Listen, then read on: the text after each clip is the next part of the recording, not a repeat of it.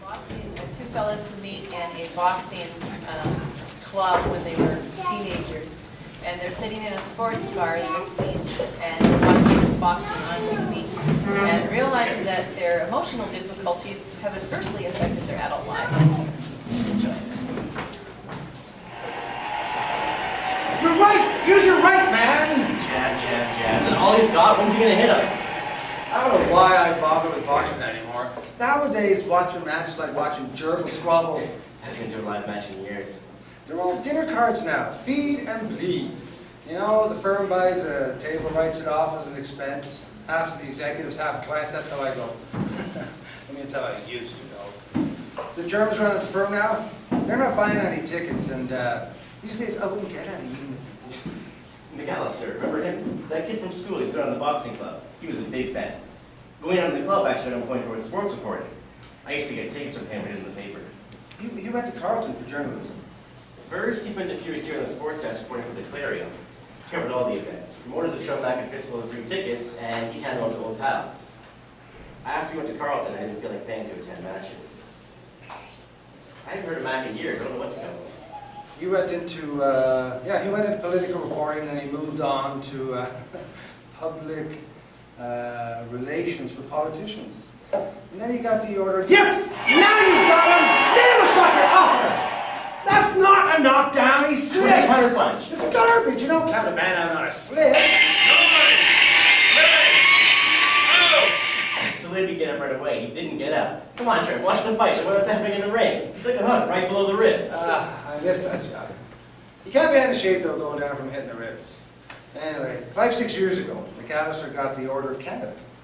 They called him a respected political prognosticator. Well, it's better than getting an MBA and then being inducted into the Loyal Order of the Boot. A couple weeks ago, when we were having lunch, you said you moved off site, away from head office. Yeah, it's a big setup management consulting firm is running. They rent space for, to firms for use by their district executives. A guy gets an office as part of his, termination package, 6 months a year. It's a turnkey operation, no receptionist, computer, furniture, nice carpets. Lets you feel like you're still somebody, while you're out looking for a new job. At 1 minute and 48 seconds of the third round, the winner by knockout, Jerome! All right. The next bout is another 4-rounder. Your guys, good records though. So, wait, you've been given the golden handshake. No, not as yet. I'm still on the payroll for now. When the Grush Fence people took over the firm, the head German called me in for a chat. He said, well, Freddie, his name's Freddie. He actually likes to be called Freddie, but his name's Friedrich. He likes to be called Freddie. He told me that they're setting up an interim structure, putting all the prime candidates to stay on in charge. And while their performance is being assessed, I'm one of 5 guys who's been shipped out to this detached office. That's that executive graveyard I was telling you about. Piece of hope, doesn't it? Oh, there's the kicker. Freddie showed me this file that the former CEO had been working on. Working on a case to fire me. First I'd heard of it, eh? What was it mean? I'm supposed to be pretty. Hard to work with. Don't take direction well. Won't accept criticism. And I'm insensitive to subordinates. All these instances recorded were all things I thought reflected my being firm, assertive, sure of myself. Good stuff like that. Maybe the Germans would just as soon I bail out, though. Because if the guys in the first round don't work out, they've kept guys they can fall back on. Maybe they'd look at giving me a chance. Despite that file? Well, Freddie's a takeover specialist. He said they never take files like that as gospel. That's the only information I've been able to get, though. But it was like when I was waiting to get the can back at Mulberry. I'd phone in the main office to get the scoop, and whoever I talked to is not there, don't know nothing, or can't get off the phone fast enough, eh? Pariah and Untouchable. One of the Walking Dead. I've seen it happen in my epic before. Here's the first guy, Blue Corner. Jeez, he's tiny. He's featherweights. Fast, but the punches don't pack the on for the heavies. Anyhow, the situation, it's getting on my nerves. It's like everything's going into the ditch, you know. Story of my life, that, you know. Okay, I graduated from college with a petroleum engineering degree. Got a job in the oil patch just the way I planned. Only, I discovered I don't enjoy working in the petrochem industry. It's not like the picture I picked up from Dad. It's a lot tighter control now, you know, the old freewheeling thing in the past. Okay, I hear an MBA is the way to go. So I pulled out of petrochem, I retooled. After I graduated though, Mowbray took me on, you know, things went well for a little while. Got a couple of promotions. Then I don't know, it's like something inside me was trying to sabotage myself. You know, I started stepping on big toes. I knew it. But I kept telling myself, this is the way to go. Play hardball the way the biggies do. Only it wasn't. And I got the can. Which essentially is what's happening at my present job. Me screwing up and not knowing it. The irony. This Grush fence takeover may be an opportunity for me to hang in. Ah, that's the point though. Let's screw that up too. What's the big deal? So you're hard casing the job. Another problem noted was I tend to go through periods. Not often, but you know, unfortunately very well documented, where these periods tend to precede me seeing a shrink and downloading the psychopharmaceutical cocktail just to bring me around, you know. The pills, they're in the past for me, you know. I won't use them again unless I absolutely have to. I write out the borderline depressions. You know, the pills, they get you down to, you know, the 10-yard line, you know. They don't get you over the goal, though. You don't get it. And in the red corner, There's your crowd favorite. I know his manager slightly. Real slime ball. Big promises to his fighter, never delivers. The other guy, he's from out of town. Anyhow, there's something else. I'm getting dreams, flashbacks, bad dreams, nightmares. It's hard to figure out what dreams mean. These flashbacks, though, you actually have, like, hallucinations? No, they're just like a picture in my mind, like when you deliberately visualize a memory or an imaginary scene, only with me it pops in without me even trying, you know. Pops in suddenly. It only lasts for a moment or two. The dreams are longer. Mostly the flashbacks are just small stuff, you know, like seeing my father's toolkit in the end cabinet of the kitchen counter. Others, they're heavy duty. Like, I'm laying in my old bed, my bedroom door's open, and I can see the kitchen door across the hall opposite. I can see the light coming underneath the door. I can hear my mother and father yelling at one another. These guys must have lost what they're saying. They're afraid to mix it. Exactly. They don't believe in training very hard at all.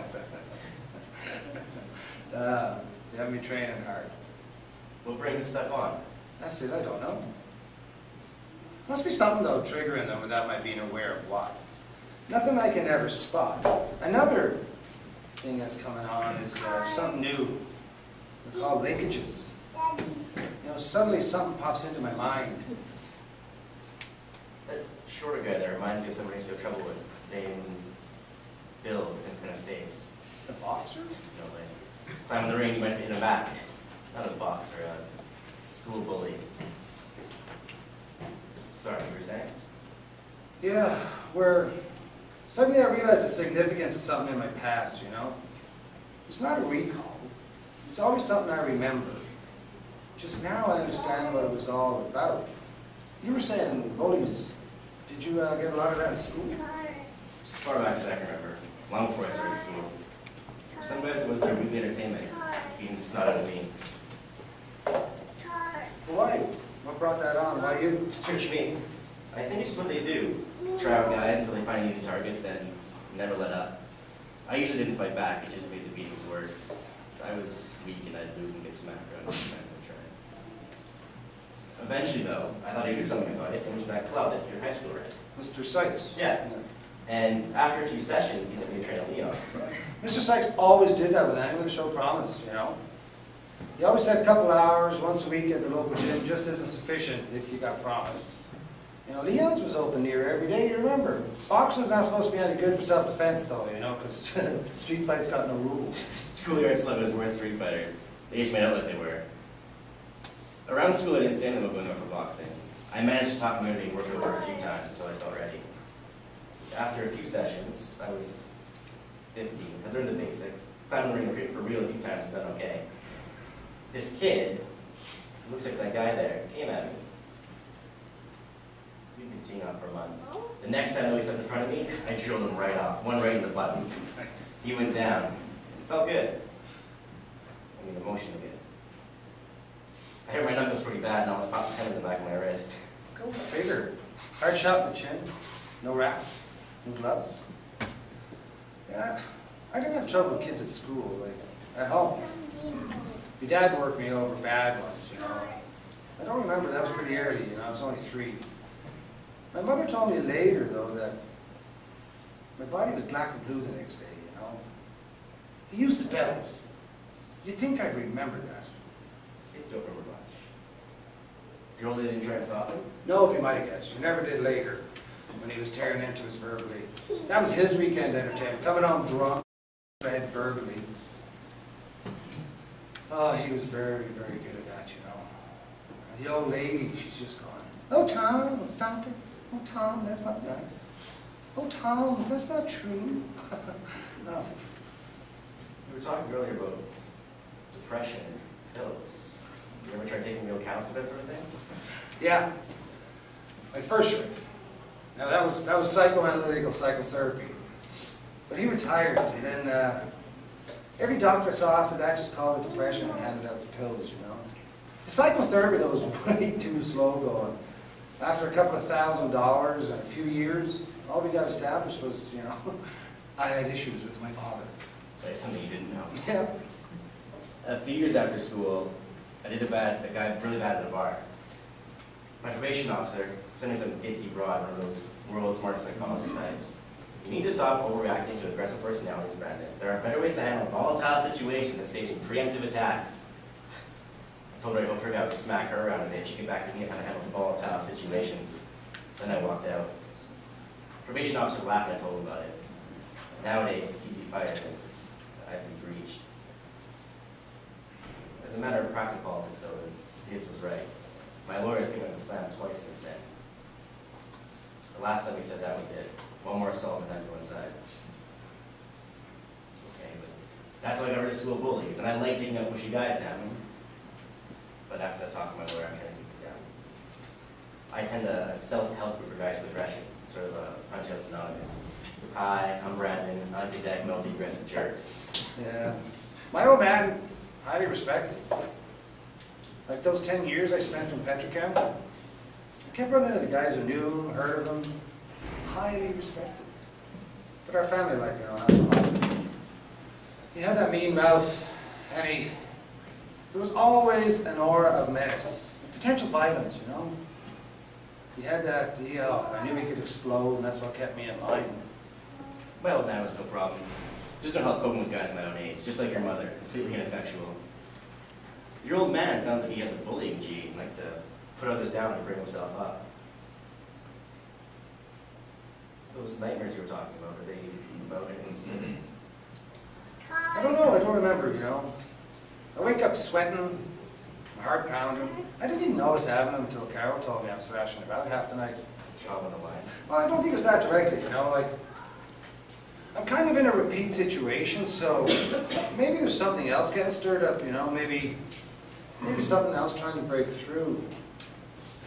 My first shrink, back when I was doing my MBA, he said I was one of the most guarded people he had ever met.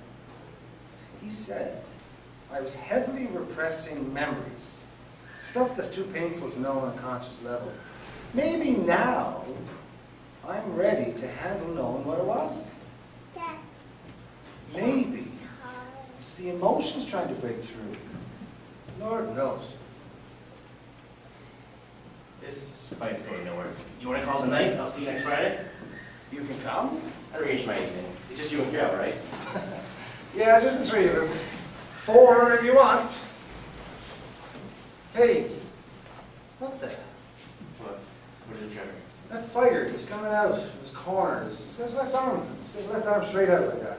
Yeah, he's just trying to mess up the other fighter's style. Doesn't work against the experienced guy.